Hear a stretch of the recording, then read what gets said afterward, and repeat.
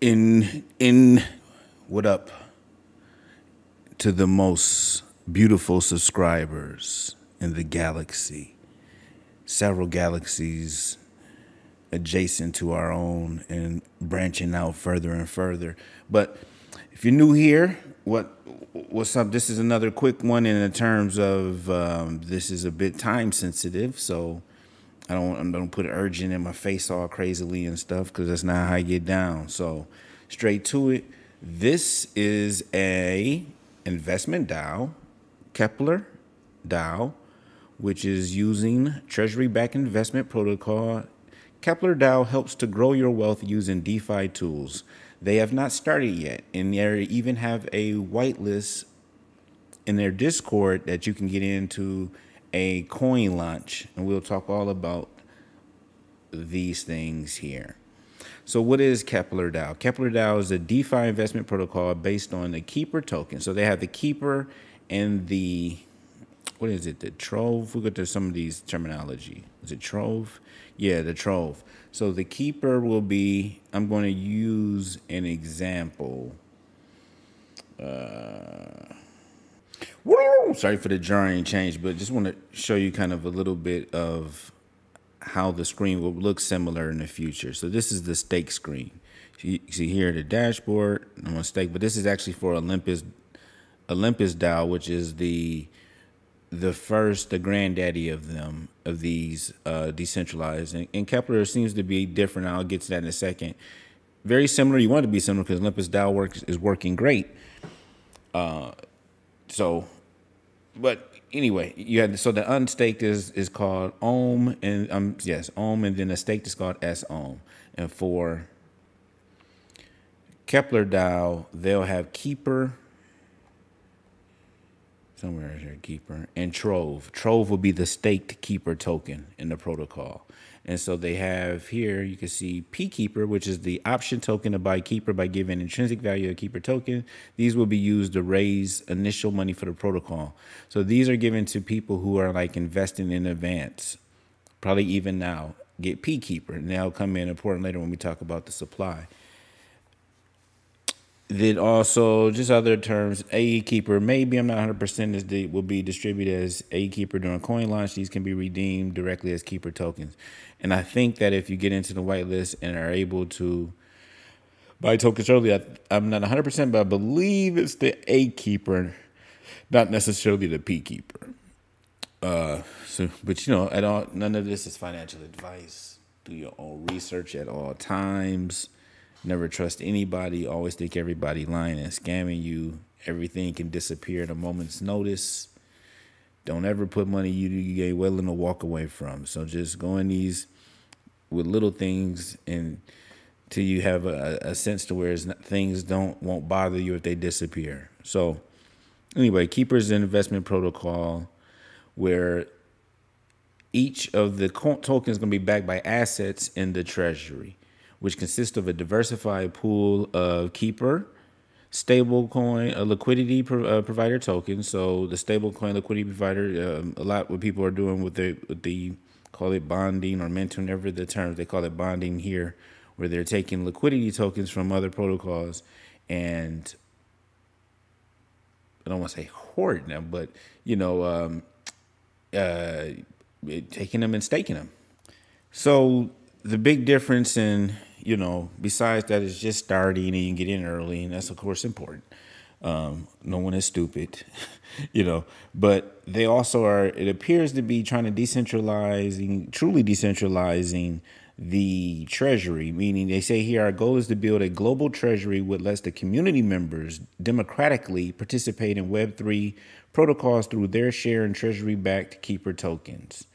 So anything that's coming up in DeFi, NFTs, decentralized exchanges, platforms, they're going to stand by everything and promise a brighter, more inclusive future of DeFi. As of right now, the top 11 DeFi protocols have a market cap. So, you know, just talking about the future is going to be very bright for DeFi. And I guess the thought is to be more democratic in the approach as opposed to some other organizations that appear to make decisions. And not saying that, you know, do you have a, because maybe, you know, they may have a lot more participation from the community that seems than visible on the surface. But according to this, they're looking to see it more democratically in upcoming Web3 protocols. Interesting. So they have staking, which you get the Keeper token, turn it into Trove, and keep long term, see Compound. They're looking at a rebase rate of like 8 hours as well, if I'm not mistaken. I have to go through this, but they also have bonding, which will bring in, and they're trying to get a lot of stable coins such as USDC, Tether, and DAI. Liquidity provider tokens of Kepler stable coin pairs from various decentralized exchanges such as Sushi Swap, Pancake Swap. So they're talking about Binance Chain, the Ethereum chain. I know they also, I believe, they talked about having Solana and Polygon as well. So these DAOs have been doing well. It's something interesting to get into and take a look at. They have not started yet, so what I would recommend for you to do is to come here to their website, which is Kepler DAO, KEPLERDAO.finance. But, you know, Google it and take a look, make sure it's the right website, and then join their Discord, see what's up with Twitter, get some more information, do your own research. If you want, try to apply for the whitelist if you're interested in this. I think it applications ends, I believe, on the 9th or the 10th. Today is the 8th of November, 2021. So I'm going to put this right out as soon as I finish this. And best of luck. If there's something you're interested in seeing, want to be there near the beginning and keep an eye on it. Similar to some of the others we've talked about here, such as Clima or Ohm. So Wonderland time on the Avalanche network. This is on the Ethereum network. So people get argue about the gas fees. They feel Ethereum is too expensive as is, but Ethereum is also the big dog where the vast majority of the money is. And Ethereum will get cheaper over time. So you wouldn't want to miss out on being on the ground floor of something that can do really well, you know, especially when the upgrades come that make it much easier for everybody else, you know. So just, of course, none of this is investment advice. Be smart about everything you do at all times. But I saw this earlier, did a little bit of reading. You know, 100% full disclosure, I joined the Discord and filled out the white paper application. You know, I said, skip it. I'm going to film a video talking about it because, you know, if anybody else can jump in and, you know, I'm just curious other people's experience. You know, this is a growing thing for everybody. And so trying to still get fill it out, you know.